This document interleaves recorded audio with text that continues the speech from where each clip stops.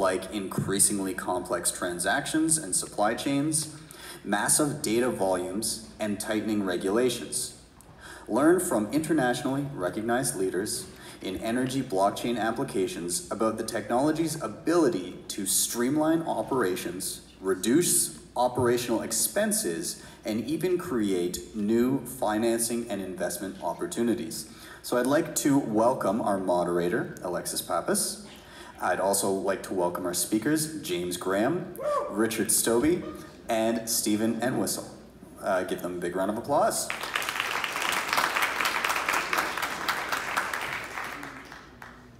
Hi everyone, thank you so much for joining us here for our panel on digital optimization and the future of the oil and gas industry. So we actually launched Alberta Blockchain Week, our province's first, with an incredible series of events that were hosted by Guild One at the Petroleum Club. How many people here attended Energy Monday? Great, so there are a lot of people here who already know about some of the amazing work that our ecosystem is doing when it comes to world-leading oil and gas applications. And I think we're all very aware, of course, that our energy industry is facing these massive challenges, some of which have never been seen before in the industry. And a lot of these are very geopolitical in nature. They're these big, sweeping economic and political changes that are out of our control. There's not a lot that we can do about commodity prices or decisions made by OPEC or a lot of the other issues that are making our economy quite unstable in some ways with respect to our key industry. But there are things that we can control. There are business processes, there are different forms of optimization, and there are ways that our companies can help save money and cut costs using these emerging technologies that are being created right here in Alberta. So I would like to let my panelists introduce themselves, and we're going to start with James Graham from Guild One. Hi, I'm James. I'm the president, CEO, and one of the founding partners of Guild One. We've been working in the patch for about 20 years, and we've been focused on asset intelligence for the last 15. The advent of distributed ledgers and smart contracts offers us an opportunity to provide to the network services that are really about shared facts, shared processes, and shared ingest of data. And that's where the disputes live in oil and gas. So we're really happy to have been able to capture some of that onto ledgers that are operating. And I'm really happy to import that here today. My name is Richard Stobbe. I'm a lawyer, but I'm one of the good guys. And I'm with the Field Law Firm. I've been advising technology companies for about 20 years on software and all kinds of interesting areas. So this is just such a fascinating area. So I've got clients who are in AI and IoT and exploring blockchain opportunities. So happy to be here. And my name is Stephen Entwisle. I'm currently the communications lead at Guild One. I have an extensive background in communicating in the communications in the technology sector. That also includes about 8 years of working in the clean tech sector, so looking at climate change policy, renewable energy policy, and identifying and developing greenhouse gas reduction and renewable energy opportunities. For the last 16 months or so, I've been working with Guild One. I've had the pleasure of working with James and working in the blockchain space. And in addition to doing the communications, I'm currently spearheading a couple of initiatives around environment and blockchain, which are really interesting and demonstrate a lot of potential.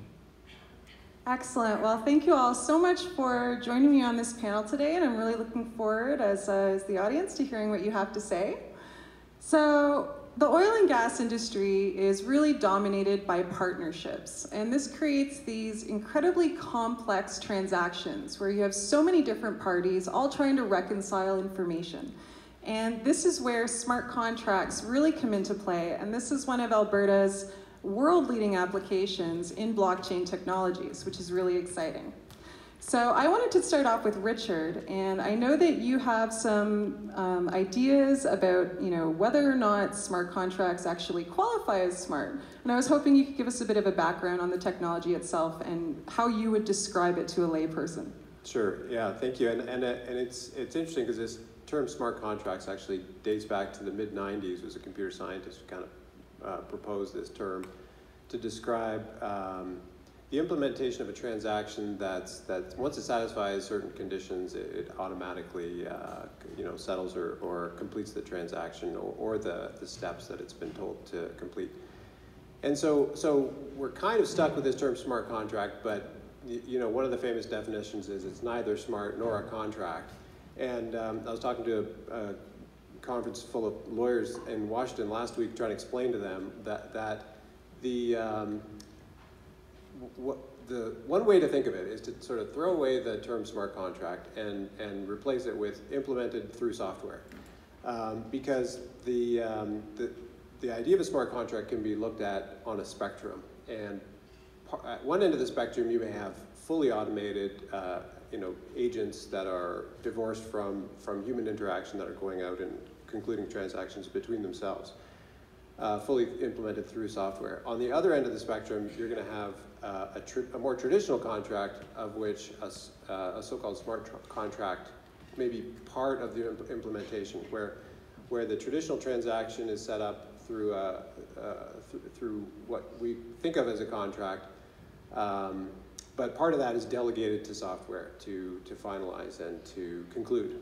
So that's kind of one way to think of it. The other, in my thinking of smart contracts, it's broader. It's a term that also can be broader than just something that's implemented through a blockchain platform. So it could be non-DLT software that's implementing something automatically.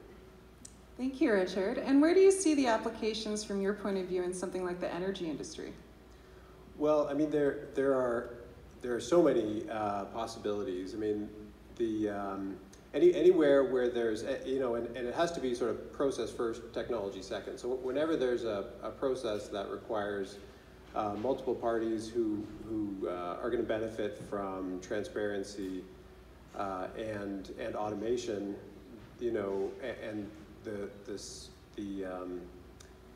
sort of the problems that play well to those skills that blockchain can solve. That's and those are going to be I wouldn't say they're narrow, but they're going to be a subset of the problems in the industry, and those are going to be great candidates for smart contract related tools. Thank you so much, Richard. And James, I know that you've become a world leader in actually applying this technology to the oil and gas industry. And your focus has been on royalty contracts. Can you explain a little bit why that was such a good use case? Sure. I think what we need to reflect on is the cost of dispute. And since middle 2000, I've had the privilege of leading a team that's been engaged with some industry sea changes. And I think we need to reflect that in the last 20 years, we've gotten a lot more digital. We've gotten a lot more granular in our data. The regulator has assisted us in Western Canada in particular in giving us enough data points to actually pursue this concept of a shared truth.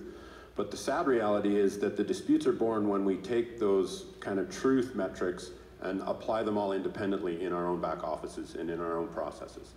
And in the case of royalties, what you have then is a case where the operator, so the person who's actually implementing the infrastructure and extracting the products, if you will, they are reporting their volumes to multiple places. They're reporting their volumes to their royalty partners. They're reporting their volumes internally into interdepartmental. They're reporting their volumes to the street for capital raise and for public company interests. They are reporting their volumes to the Crown. They're reporting. So just in that auspice, you understand that the granularity of each of those reporting vehicles is different. And because we have different modalities or time boxes, different asset descriptions, and we're all maintaining our own databases in the back end, the disputes are born, and the disputes are very costly, and the industry is in a situation right now where we need to completely rewrite our economics if we're to be the global powerhouse that we have been. And I think the interesting part of what distributed ledgers do then is that allows us to share the facts securely, privately, without having to trust the partner. The trust is in the validation and in the process. And those disputes are all born from not really trusting. And I've worked for some of the most progressive companies, and a lot of sea change happened in the middle 2000s with when the CN pension fund bought now it's about 7.5 million acres of fee title land. So land where somebody else is producing the reserve, and we're on the job to sort of make sure everybody's collecting what they're owed. And when you look at the royalties use case, that means we have different databases, different schemas, different processes, but related to the exact same production. The same well, the same data, the same product flowing from that well, the same set of entitlements subsurface, the same data ingest, the same contracts, but yet we encode them all in different systems. And because of that, we create a 95-day dispute cycle, and we need the public data to come back in. But how about we get that previous to the transaction? And that's, of course, the promise of consensualizing contracts before you transact them. And that's, of course, what we do with DLT, distributed ledgers. And when the counterparties all agree that the smart contract, the contract executed by software, is the source of truth, then as an industry, we can actually move towards the concept of one single source of truth for all those data points.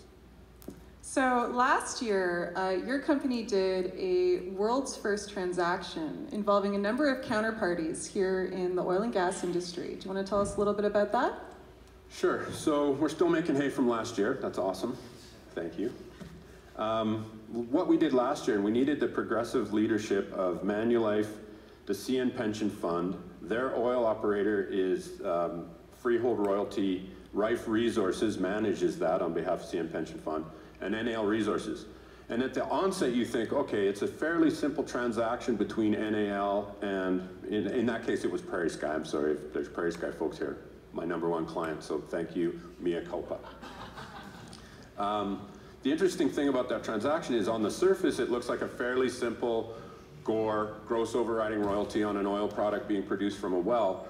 But the minute you start modeling in the smart contract terms and who might benefit from getting that data, you realize you're to 6 to 8 nodes or presences on the network immediately. And that means you're getting pricing from somewhere. So you have an Oracle service injecting a price. And we had that. It was NYMEX for the first transaction. We have a bank that needs to settle it because we can't pay our bills or pay our people or keep our lights on with positions on a ledger. And ATB was at the table and did the world's first. And there's some ATB folks here, so thank you for your progressive work. And they were the first to actually settle what is now called a fiat stablecoin. At the time, we didn't really use that name because we didn't want to freak everybody out. Nobody wants to talk about crypto in oil and gas. It's only starting to emerge now. Then you also have the AER, who, although they're not privy to all the financial details, well, what about when the operator reports the volume, the AER knows? That means they're 35 days ahead of the current reporting system. So if the operator is reporting the volume and everybody knows. So what we proved with the first transaction last February was that you could do this all on ledger and keep everybody in the same game. Same set of facts, same process, same automation around the calculations, the accrual of data, and the execution. And then you could actually, and this is the linchpin, exchange value at the time. So we proved that last year. We got on the radar of the big companies like Amazon, R3 Corda, and we've become partners with them because it turns out that these Alberta companies that saw the light here were the first in the world to actually execute something like that, which we kind of thought we were, but then that was validated. And that has presented us with the opportunity to drive that into not only other counterparties, so we're now building nodes in Houston for Equinor, Shell, ExxonMobil, ConocoPhillips, Hess, Marathon, Noble, like about $1 trillion of market cap. And the one thing that I would say is our technology is being exported to Houston and we're getting value out of that, and I'm very happy to do that. But we have an opportunity here to leverage the value of that technology here, create jobs here, be the world leaders that we are because of our regulator, because of the interplay nature of the contracts as as Richard talked about. And now we want to drive that value that we proved into a broader base. So it's a really exciting time because adoption is now happening. It's actually real, and the big companies are now leaning in and building nodes on these networks. That is incredible that adoption's now moving forward. And I think when you describe the whole transaction, you see how complicated something that sounds relatively simple actually is and how many different counterparties are involved. And one of the most important counterparties in these types of transactions are the regulators. Reporting to regulators is an incredibly onerous, bureaucratic process, and it's actually a barrier to entry for a lot of small oil and gas companies, as well as, you know, a really large cost for most people operating in the industry. So, Richard, I wanted to ask you, you know, when we're looking at dealing with government, you know, compliance is so critical. When you look at a smart contract, do you see anything in there that would prevent the government from accepting this? Do you see anything that stands out on compliance, or do you think that this is something that we can move forward on with laws the way that we currently have them? Yeah, and so when it comes to enforceability of smart contracts,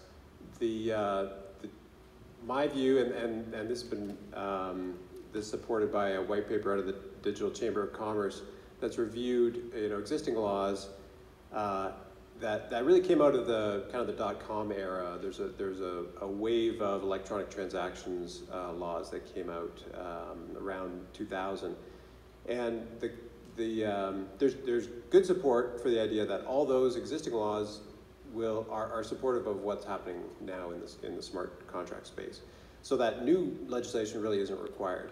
I mean, the great thing about the law, you know, one of the great things about litigation is that it creates new law as courts, you know, confront new problems, they make decisions, and there's a bunch of flexibility there. So that's encouraging. And there's no cases in Canada, or as far as I know in the US, out of, you know, a strict smart contract enforceability dispute. But the weight of evidence shows the existing laws will apply. And we don't need new laws. There's actually a bunch of states in the U.S. that are passing smart contract specific legislation in their states. And to me, it's a bit of a gimmicky kind of affair to say, hey, you know, come to our state because we're friendly, and look, we just passed this smart contract law. But it actually could have the unintended consequence of confusing things, because there's already a body of law around electronic transactions that marries up quite well with the smart contract piece. And as far as, you know, the government goes, the government has shown itself, you know, in the Guild 1 example, and there's other examples at the federal level. NSERC has been using Ethereum to sort of track payments on NSERC grants, which is sort of a pilot. It's a simple use case, but the government has shown itself willing to to adapt to that. And I think if their reporting requirements are satisfied, that there's no reason it couldn't be implemented through a smart contract. And if they're getting paid in Canadian dollars, the government is not going to turn that away because it's implemented, you know, through a software-driven transaction. Well, that's fantastic that it already fits within our existing regimes. That always makes the process of integrating a new technology so much easier.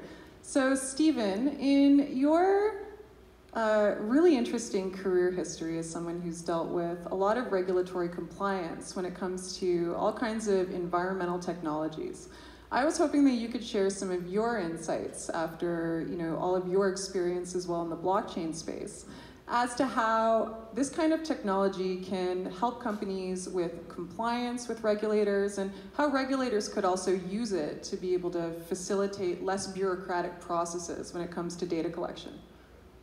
Yeah, I think that's a really good way of putting it. I think the benefit really accrues to both the regulator and the regulated party.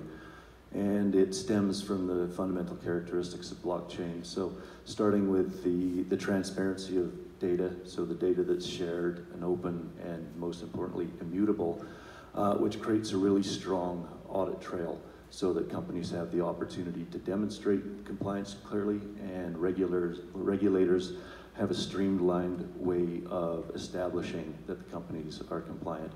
The second thing that really occurs to me in terms of the potential for blockchain technologies is just the smart contract creates the potential for automated generation and submission of compliance reporting. So that alleviates a lot of bureaucratic requirements on the terms of the regulated company, but also on the terms of the regulator. And I think this is particularly germane in the current discussion because this can support the current government's push towards reducing red tape, the Act 4, the bill to the Red Tape Reduction Act. And so the other benefit, which is a little bit understated in that is that these factors combine to make it easier for companies to comply with regulation. So from a regulatory standpoint, what that means is you don't necessarily need to reduce the amount of regulation. What you need to do is make it easier for companies to comply and to demonstrate compliance with that regulation. So through the automation of processes, companies can take resources that are currently devoted to the type of make work projects that require a lot of administrative paperwork, and you can free those resources up for creative, productive purposes. From a regulator standpoint, if you're making a regulation easy to comply with, it has a lot better opportunity for success. You can have the best standard in the world, but if there's political resistance to it, if you're unable to implement and enforce it, it has no effect. Another aspect, which doesn't necessarily tie strictly to blockchain, but to the integration of a number of different technologies, is that it could create the opportunity for both the regulated company and the regulator to have access to real-time data at any point in time. And this is important in terms of compliance. It can ease, it can shorten compliance monitoring processes. But from the standpoint of environmental enforcement, what it can do is if you combine something along the lines of artificial intelligence and machine learning to understand the data that is generated by normal compliant operations, when it comes across data that doesn't conform to that, so anomalous data, that can flag a drop in environmental performance. That may be due to underperforming equipment, it might be due to meters that need recalibrating, or it could indicate an environmental incident such as a pipeline spill. And the benefit of that opportunity to assess data on a real-time basis is that it alleviates or reduces the chances of an environmental incident becoming a major incident. You can identify when the incident is taking place, you can identify where it's taking place, and you can address it immediately. So, again, the transparency of data on the blockchain and the fact that the data is immutable allows the regulator and the regulated companies to demonstrate that they're meeting the highest possible environmental performance standards. So I think this is a really interesting idea in the current concept, because what this can do, the regulator can take the compliance data, and they can put it on a publicly available website, for instance, so that any party, critics of a project, advocates of a project, journalists, etc., can see that a project is compliant with high environmental performance standards. And I think this is really important in the current context, because it actually gives the regulator and the companies a much better opportunity to start controlling the narrative and to shifting the narrative towards one that is evidence-based and data-based, and one where that data is available to any qualified party to view.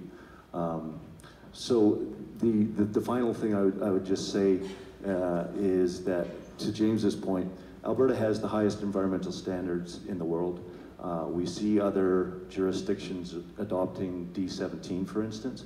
So if we're developing technologies that are assisting in the measuring, monitoring, and reporting of compliance with systems that are based in Alberta, those technologies can be exported along with the regulations. And as James was saying, that creates opportunities in terms of growth and job creation. It also creates the opportunity to, again, strengthen and enforce the narrative around the environmental standards and performance in Alberta. Those are some absolutely fantastic points, Stephen. And I think it's really important to remember, that Canada does have the world's leading regulatory regime in many cases for the energy industry. And at the same time, compliance with our regulations is a competitive disadvantage. We're dealing with a lot of these emerging lower cost economies that don't share the same high standards.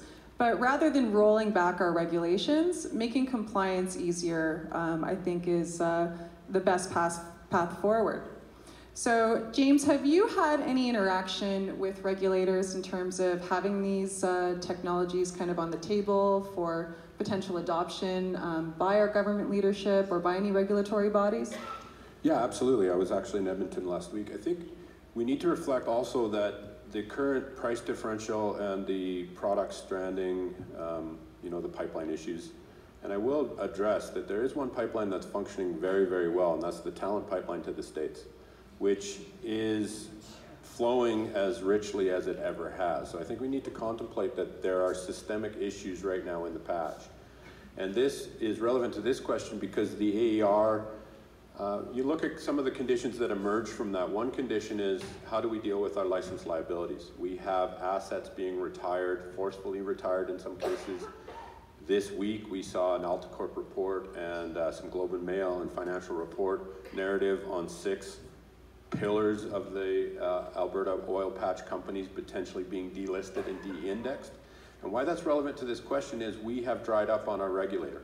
And that is, we do not have, in Saskatchewan and Alberta, we do not have anywhere near the budgets that we have had traditionally to maintain this level of regulation. Alberta is famous for a $70 million annual spend on regulations. How do you do that when the asset is drying up? So the government is very motivated, the same way that the companies are motivated to revector the G&A cost, to revector the full cost of implementation and operation of these systems, and to truly share with their partners the database and then the processing and the onus then. The government is also looking to piggyback on that work. And this happens in 2 ways. One, the LLR, the license liability reporting. Orphan wells, we all know, well, orphan wells is an issue where the operator just dries up, doesn't have the powder, and leaves an asset in the field. That's very costly to the Alberta people. And the license liability report is how we actually understand the liabilities of the asset owners, holders, or anybody who had a stake in that asset. Currently, the AER will require 90-some days. If a company throws their keys at the bank, and really the bank doesn't want it, they hit the floor, we, the Alberta people, and the government then are on the nut to actually retire that or reclaim or whatever process is required to actually abandon that well in a safe and highly regulatory manner. So the AER is looking at, well, how can we piggyback on the industry's work as the industry looks to revector their finance? The interesting thing about a smart contract then is it knows inherently what everybody's piece is because it is the system of record for the transactional value of that asset, which means that the money is in the smart contract. It knows everyone's piece. So the compliance people at AER have had us in many times now on, okay, so if somebody retires an asset, we look into your smart contract and it knows who's actually there. And the answer is yes, that's instant. The smart contract knows everybody's piece because it's calculating the value exchange. So everybody's volunteering their information. And then the other side is the AER from reporting. Unfortunately, because we can't carry this burden of cost much more because our industry is in a beleaguered state, they need to retire 2 massive, or retire is probably the pejorative. They need to look at in the next 3 years how we're going to maintain the Crown royalty system going forward and how we're going to maintain the Petronex, which is the volume reporting system going forward. So ledgers, smart contracts, and these true shared databases that we can use between the contracted counterparties work for the regulators, and the regulators have the most to gain then. They do not, the AER does not want to look into the financial transaction. That's not their mandate. They're busy doing what they do. But they do want to know about the volumes that they're reporting and who owns those volumes and who's on the nut for these liabilities. And we now have a mechanism that is truly shared where the regulator can play a piggybacking role on what the industry is doing. And the compliance, as Stephen was talking about, and the reporting are inherent in the execution of the transaction. And that's how this all collapses down to one set of ledgers rather than everybody maintaining their own. We all maintain ledgers. All the oil companies have ledgers. They're just behind the scenes for their own purposes. This is the process of pulling those ledgers to the middle and sharing that data with everybody who's permissioned. And that is such a challenge, and that leads into our next question, which is, the same incredible transaction complexity. All of these different counterparties with diverse interests and diverse needs and privacy requirements. In order for blockchain to be adopted, they all have to come to the same table and agree on some pretty fundamental terms in order to move forward. So Richard, I wanted to start with you on this one. How do you make this collaboration happen? When you have these people with all these, really divergent needs, how do you get them to agree on something really fundamental and start moving forward on this type of application? Well, I mean, from a legal perspective, there's an apparatus you can put together for a consortium or an ecosystem of participants to agree on the ground rules for how the technology is going to be used, how the ledger will be accessed, which elements of the transaction will be delegated to automation, where the data will be sourced, and the reliability of the source, and what's stored on ledger, what's stored off ledger. So all that can be negotiated through what we might think of as a more traditional contract, which lays the ground rules and the governance for participation in that kind of a collaborative system.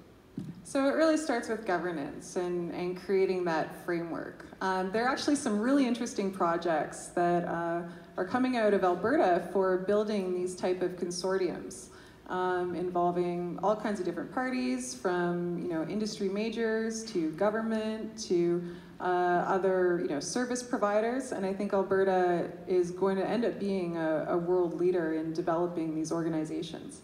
Is there anything that any of our other panelists would like to say on the consortium front?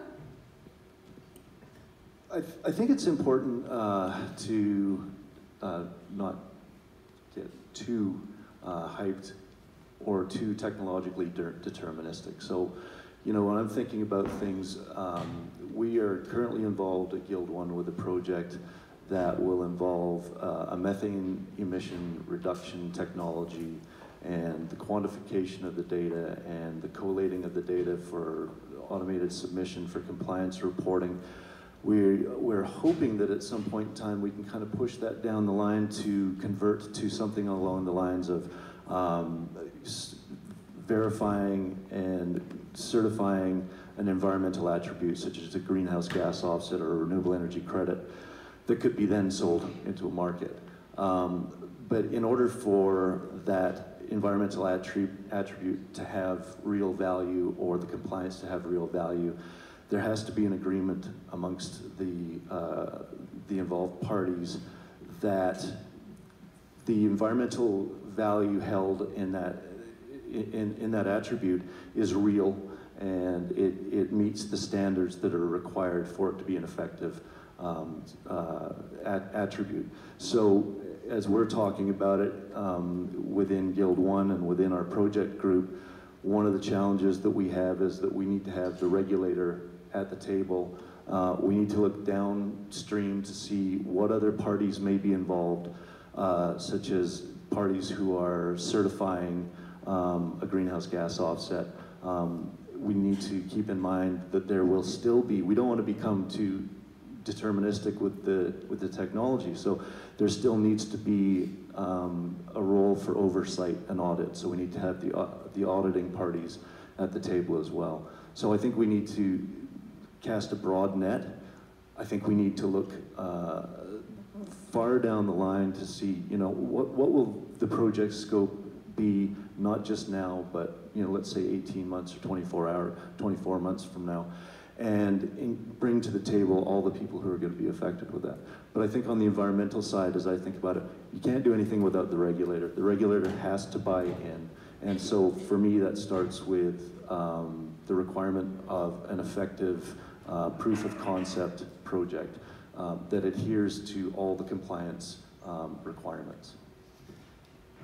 Go ahead, James. Well, I was just going to reflect that we are working for a consortia in Houston called OOC, Onshore Operators Consortia, or Offshore Operators, sorry. And they are aggregates. 4 of the largest 10 companies in the world are in the consortia. And what they've done well, and I think this is an important lesson, what they've done well is vectored the value into the projects. Governance is key.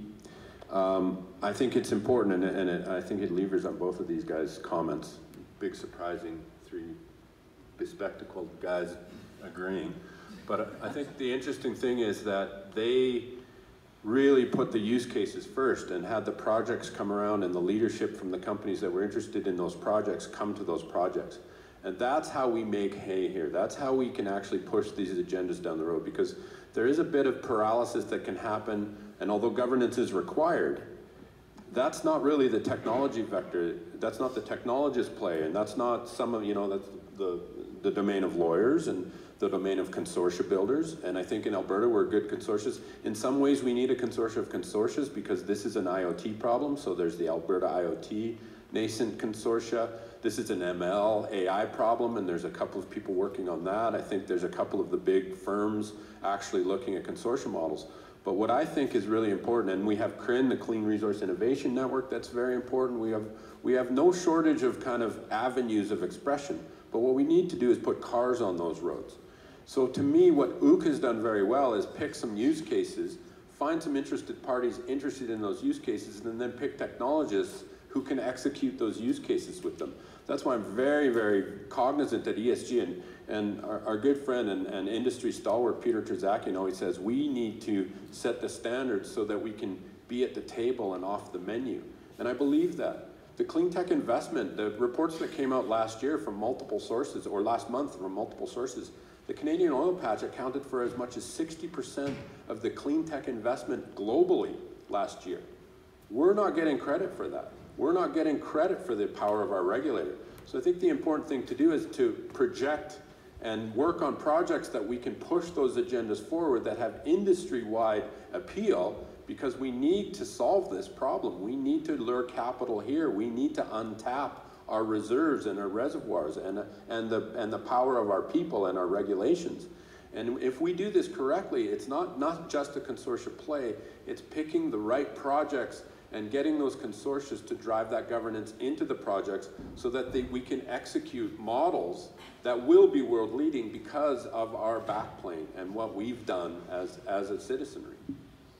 And that's just become such an important focus of the blockchain industry here in Alberta that it's time to move away from theoretical use cases and white papers and start actually building solutions and executing on them and showing the rest of the world, what we're capable of doing.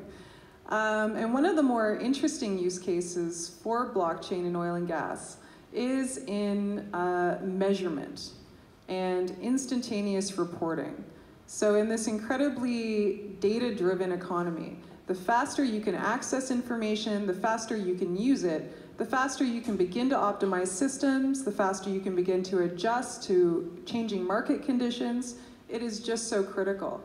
So Stephen, if you wouldn't mind telling us a little bit about measurement systems using blockchain and how they can help companies access that data faster.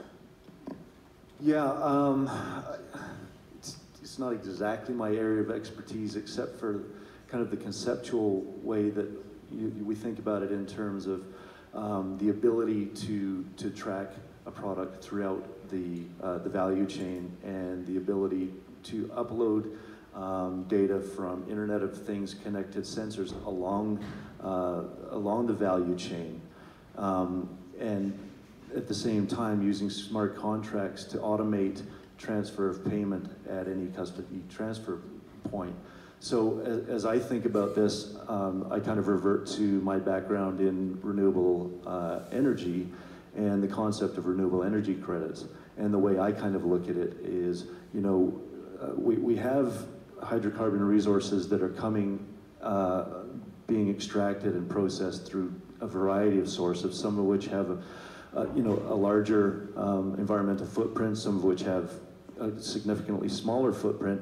So if at the beginning of that, the value chain, you can create a certification of source that you can attach to a conceptual barrel of oil, once that barrel of oil enters into the value chain through the process of the flow being tracked by sensors along the value chain, those sensors then upload the information regarding the volume and value and constituency of the product onto a ledger, so that you can, in effect, take those environmental attributes which are held in the certification, and you can move those along the value chain along with that conceptual barrel of oil.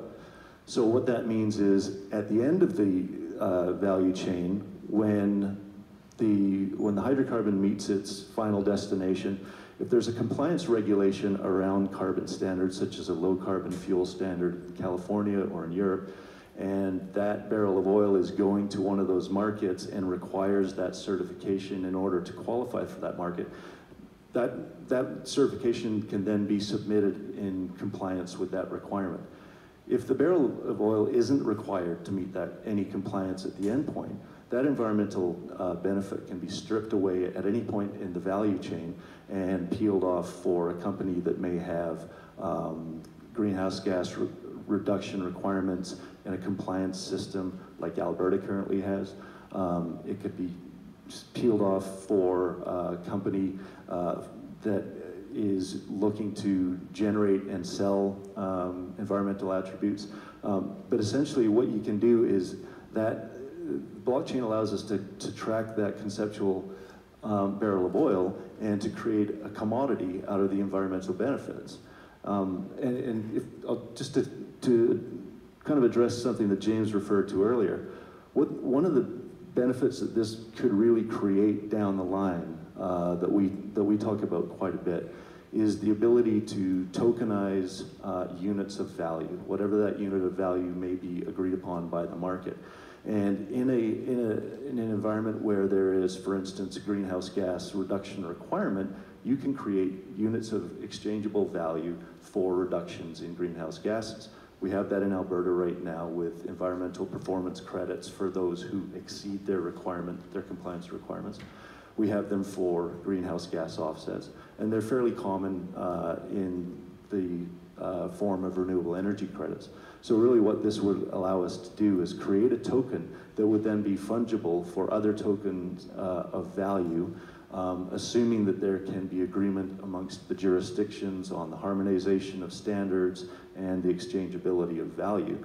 That could create a large interjurisdictional exchange wherein people can take their environmental attributes and exchange them. This could create new revenue streams, could create new financial instruments, and in a lot of cases, it could create new ways to raise capital, which right now in Alberta is a significant barrier. So.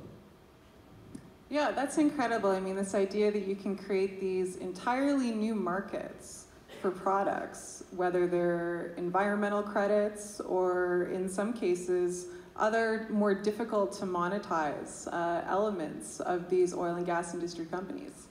So I wanted to ask James, is this something that you've ever looked at, this idea of helping companies commodify assets within the companies, creating markets? Absolutely. I think the coolest project, I actually got a little shiver on that one, that was weird. The coolest project I'm on currently, that we're on, in my esteem, there's a lot, Stephen would argue the methane project is cooler, and it's cool. Mine's cooler. I'm sure they're both cool. One of the issues with capital into Alberta right now, and let's put this in the lens of even measurement. There's 90 wells out by Tabor that are in a single well gas proration battery with 1 point of measurement. And why is that? Because there's not enough being produced out of those wells to qualify putting more hardware in. So the government just says, those 90 wells, 1 point of measure, you just let me know. Because there's not enough value in those wells. And this sort of isolates some of the capital issues that we have. We have a lot of legacy assets that are nearing the end of their life.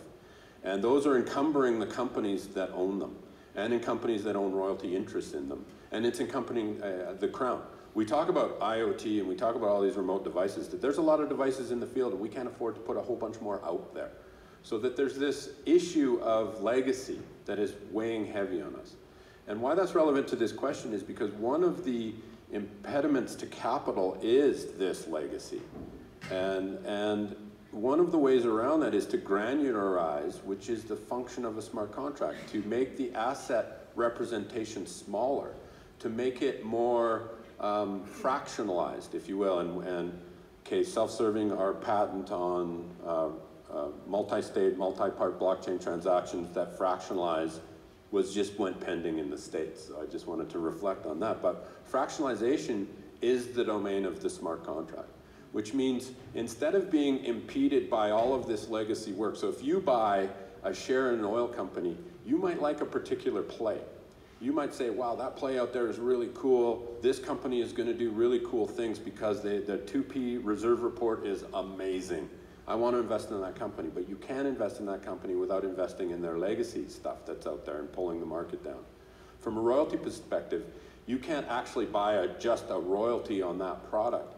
So one of the projects that would be really interesting then is, can you take a smart contract arbitrage asset, so pick a well or a field, and can you actually lens that directly to a fractionalization to sell units just in that entity, that asset? That way the high-performing assets can become unencumbered by the low-performing legacy, and we can create a new capital lure, which is, look at this asset then. It is unencumbered by its past. It is unencumbered by the other low-performing assets, and we can actually look at, via smart contracts and ledgers, how that asset operates, not how that company operates. And that, I believe, will lure capital into very particular plays that have good reserve reporting and have good outlook, but are currently encumbered. So I'm really excited about those types of projects. So how far along is that project? Some of that's under NDA, but we're all friends here, I guess. We're hoping to make some announcements in the next 2 months on some particular work there. I think the rubber will meet the road on that in the next 60 to 90 days. That's incredible, and that is just such a major issue for Alberta. When I moved here about 2 years ago, one of the first things that I did was attend an oil and gas industry conference held by one of the big banks. And as all of the producers got on stage, they all said the same thing. There's no money coming into Alberta from the US, from Toronto, or from big banks. It's all going to be internally generated financing. And creating these really innovative new ways to bring capital into these companies, to fund their growth, to fund their projects is so important. So that's a really, really exciting project. So we've looked at all kinds of different areas that blockchain can affect the oil and gas industry, whether it's environmental regulations, whether it's finance, whether it's navigating all these really complex operational and transaction issues that they run into.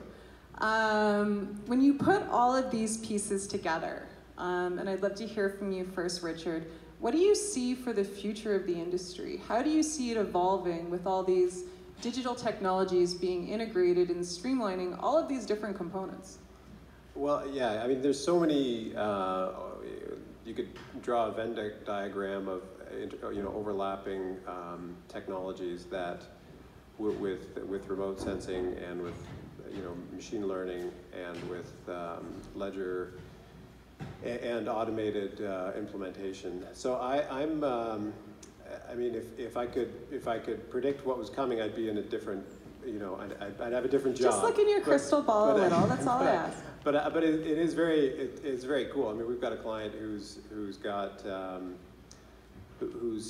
sort of collecting data from remote sensor on integrity of assets, and essentially not replacing an engineer, but augmenting an engineer's job in a way where it's a lot of this stuff is, as soon as you see it or hear about it, you're like, why are we doing it this way? Why are we doing it the old way? Why are we doing it this new way? And how come it took us so long to get here?